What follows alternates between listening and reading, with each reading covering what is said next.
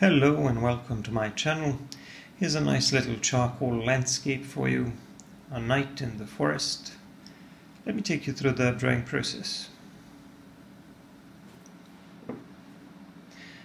The first thing I'm going to do is put down a bit of charcoal powder and smudge that with brushes.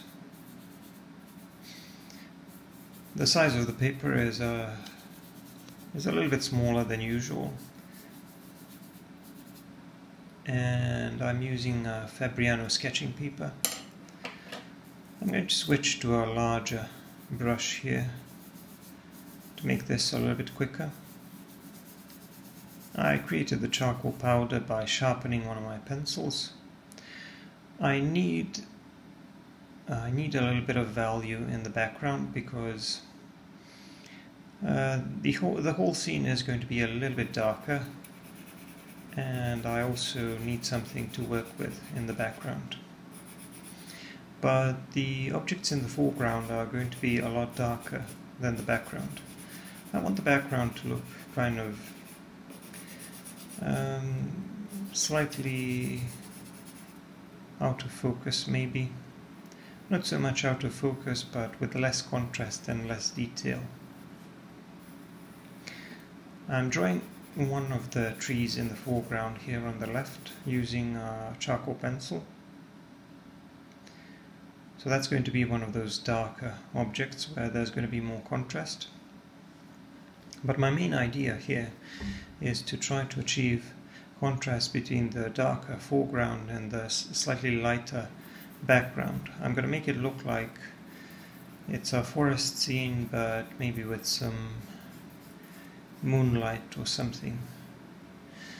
I'm drawing some trees which are way back, not way back, but further back in the distance, and that's why they're a little bit lighter and less detailed. So I'm going to do those with a piece of vine charcoal, and then I'm going to blend that with my blending tools. I needed something that wouldn't be too dark. I needed something that wouldn't produce lines of darker value, because, as I've already explained, I'm trying to create contrast between the foreground and the background, where the foreground is going to be darker. It's going to have more detail and more contrast. So all of these trees in the background are going to be lighter and also a lot less detailed, a lot less defined. I'm using that same piece of vine charcoal to add some branches and some foliage around those tree trunks. The trees I'm going to be drawing are going to be some kind of coniferous type of trees, I guess. Pine, fir type of trees or something. Doesn't really matter. And another thing I used for some of the really thin branches where I needed not only thin lines but lighter lines, I used one of my charcoal, one of my harder black pencils, because I was afraid that a charcoal pencil might leave a mark that would be too dark, and I want all of these details in the background to be lighter, of lighter value and inconspicuous. So I'm adding more and more of those clusters of needles or whatever they are around some of these branches. But this doesn't have to be detailed, it doesn't have to look great, because a lot of it is going to be blended in, and there's going to be stuff over it in the foreground, so it's not a big deal. But I do want to try to make the background look complex. It's not going to be super complex. I just want to create an illusion, like I've spent a lot of time drawing these details in the background. But as always with drawing landscapes, just a few suggestions can really boost the imagination of the viewer and give them the impression that they're looking at something really, really detailed, when in fact it took just a few minutes to create. Now this part here in the foreground is going to be quite a bit more detailed, because I can't really oversimplify this part, because I have to draw a lot of these branches and they need to be kind of overlapping and growing out of the sides of the tree trunk. I won't have many of them, but in order to make them look convincing, realistic, I need to try to make their shape as irregular as possible, but at the same time keep in mind that they have to taper as they grow out. So they are thicker near the base and thinner near the end. And while I'm blending these darker areas on the tree trunks, I'm also trying to keep the edges fairly clean, even though with charcoal that can sometimes be a little bit difficult. So I'm using one of my blending stumps so that I can try to clean up those edges as much as possible, because I can't really use erasers here because I already covered the background with a little bit of value. So I need to try to achieve as much precision and accuracy as possible using just a combination of my pencil and a blending stump. So now I'm moving on to some of these clusters of needles and branches in the foreground. I'm doing the same thing that I did in the background, but here I'm making this a lot more detailed and of course a lot darker. So these really need to stand out against the background. And as I'm doing this, as I'm drawing these darker details in the foreground, I'm kind of hoping that these darker elements in the foreground will push the lighter elements with less contrast in the background, that they will kind of push them back, creating that feeling of distance, because that's my main idea, to create a feeling of depth and distance using this contrast in value between the foreground and the background. Notice how I'm using these short strokes to try to create something that looks like a whole bunch of these clusters of needles. And I also blend them in later using a hard bristle brush with a crop tip. And the reason why blending them is useful because the brush doesn't ruin all of your texture, but at the same time it softens these lines and makes everything look more natural, kind of like when you're drawing grass or hair. You create that illusion of volume even though you didn't draw every single blade of grass, or in this case every single needle and every single branch or twig. So that's a way to create a more voluminous looking foliage, which is what I want to achieve, because I want to make it look like there's not much light coming through some of these canopies, and I want to make the scene a little bit darker overall. Here at the bottom I'm also adding some suggestions of maybe some grass or bushes, or maybe some young tree sprouts, smaller tree sprouts. And another thing that I'm doing here is I'm using a pencil eraser to erase a few marks here and there, so that I can make it look like some of the branches are in front of the other tree, and like some of these clusters of needles are also in front of the tree trunk. That further adds to the feeling of depth. Here I'm going to have a longer branch growing out to the side, and the reason why this branch or these branches are so useful to me here is because they are kind of extending into the into the middle of the paper, and that'll give me an opportunity to put some objects in front of that lighter background, which will further help me with my goal to create distance and depth in my drawing. I talked many times about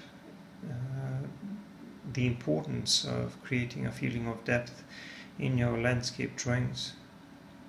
You can see that I'm drawing a whole bunch of these branches, and they're growing out to the sides of the tree and drooping a little bit because of their weight and their shape, and I'm adding a whole bunch of those clusters of needles. You have to be patient with this, and you have to take your time to kind of stack them and group them together until whatever it is that you're drawing, whatever shape you're trying to achieve, starts to make sense, because at first it won't look great, but as you keep adding more and more and more, you know, it'll start to look better, and some ideas will start presenting themselves to you. You will pick up on these shapes that you've created accidentally, and you'll refine them and turn them into something that looks like an actual tree. So it's basically a process in which some parts of that process are deliberate and intentional, while others are just happy accidents, if you want to call them that. Another blending tool that I use to soften the appearance of those clusters of needles is a blending stump. That also helps achieving a bit more volume. And I'm adding some details, some details to the tree trunks to make them more interesting as well. And softening some of the foliage a little bit with a brush. Here and there again I use a black pencil, a black colored pencil, to add some of the finer twigs, some of the thinner twigs. And maybe some other details here and there. The charcoal pencils that I'm using are Warrison woodless charcoal pencils. You can use any charcoal pencil you like, you can use any brand. Just get whichever you can buy. And also vine charcoal is very useful too, because it has some properties that charcoal pencils don't. It's a lot softer and lighter, and it's easier to move around. Charcoal pencils are quite a bit darker, and when you put them down, you know that this area is usually going to stay darker. And here I'm adding some more darker value to the ground here at the bottom, and maybe adding some more details there as well, some grass and some bushes and some young trees, smaller trees, kind of varying their shape a little bit, making some of those look a little bit twisted and kind of growing one in front of the other and next to one another, etc. Just trying to make that part of the foreground look a bit more interesting. The thing is that even if you have a reference photo, the way to draw a nice looking landscape with relaxation, without tension, is to ignore some of the details in your reference photo, to relax and to try to approximate whatever it is that you're looking at. This takes a bit of practice, and you can also choose which parts of the drawing you want to be more detailed and which ones you want to simplify.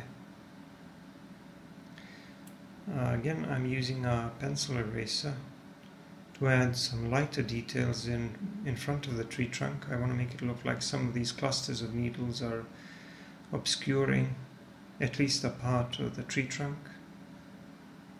And I think this makes the whole canopy look a lot more realistic. So the left portion of the drawing is pretty much done. I'm moving on to the center and the right side. Here at the bottom, in addition to this grass and these bushes, I'm also going to try to create some suggestions of maybe some rocks, a slightly rocky terrain. And with these I need a little bit more range of value, so I'm using a combination of my pencil and an eraser and a pencil. I'm using the eraser to clean up some of the edges and to make some of those stones and rocks stand out. Here I'm going to have a couple more trees in the foreground. These are going to be darker as well. I'm going to have one growing straight near the center, and I'm going to have another one, as you can see, on the right, which is leaning slightly to one side, a little bit crooked. Here in the background I can add some maybe young trees, shorter trees, which have just sprouted out, maybe just a little bit taller than the grass and some of the bushes. I don't even know if these will end up being visible once I do all of the foreground, but it just helps to stack elements in the background or in the midground so that you can create more depth in your drawing. So I can't really know in advance what my scene is going to look like and whether all of the objects in the background are going to end up being visible, but that's not really that important, because eventually all of the work you've done on the background does help a little bit, because the viewer can still see, they can still tell that there's still something there in the background and that there are some details there. Like, for example, if you look at the scene now, those trees in the background are kind of barely visible, but at the same time they're still there, and the viewer will pick up on that, no doubt. I'm adding a bit more value to this tree here. One of the problems with charcoal is that once you start blending it, it doesn't necessarily stay as dark as you originally wanted it to be. So you can use your fingers or some sponges or some other tools if you want to retain that amount of value, but sometimes you just have to use regular brushes and tortillons and blending stumps. I drew the tree on the right, and I'm probably not going to be adding any more larger elements in the foreground. I'm just going to add a whole bunch of this foliage and make these canopies look a little bit more complex, because I want some more of those clusters of needles as well as those branches to be growing out to the sides and obscuring at least one part of the background, so that the background would look even more like it's further away, further behind those trees in the foreground.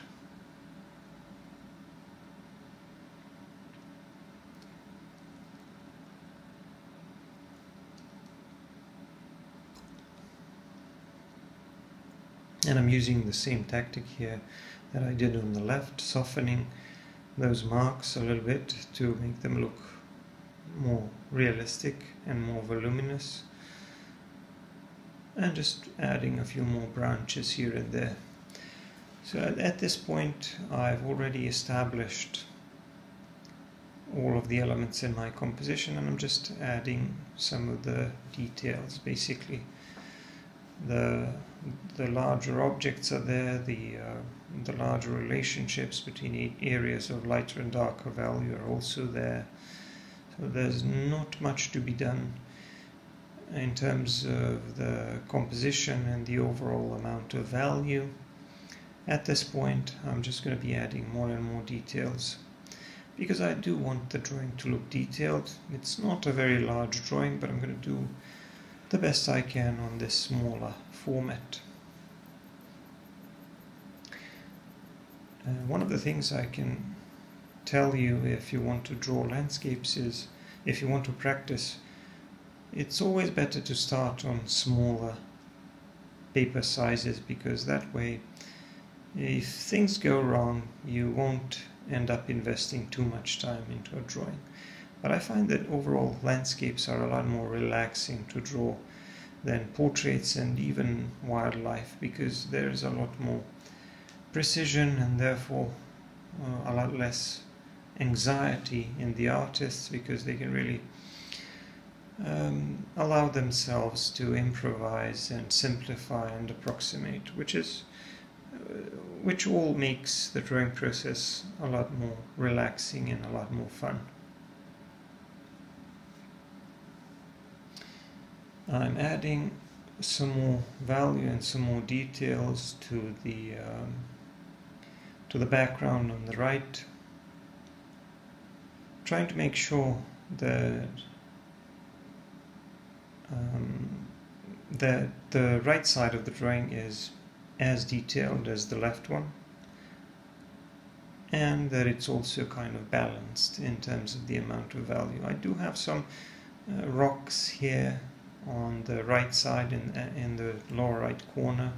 I added those in as well to make the terrain more interesting, but I also need to clean up their edges, as you can see. And the best way to clean up the edges is to use a pencil eraser. And of course I need to try to stay consistent with the light source, which is usually coming from above. So that's something that I always need to keep in mind. But I'm also adding some lighter details on the foreground, in the grass, in the trees, and so on. All in the purpose of creating a little bit more depth in my drawing, but also adding some random details here and there to make the whole scene look more realistic.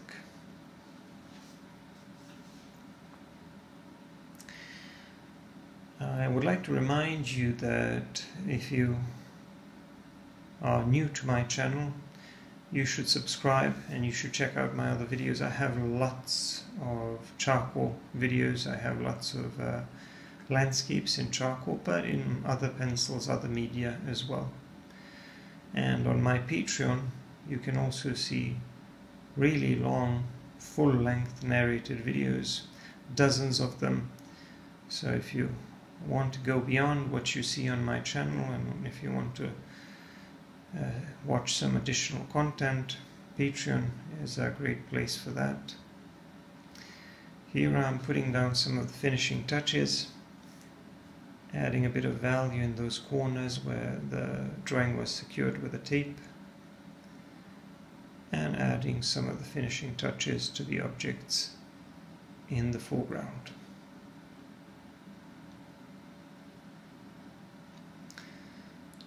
I'm going to put the signature in the lower right corner.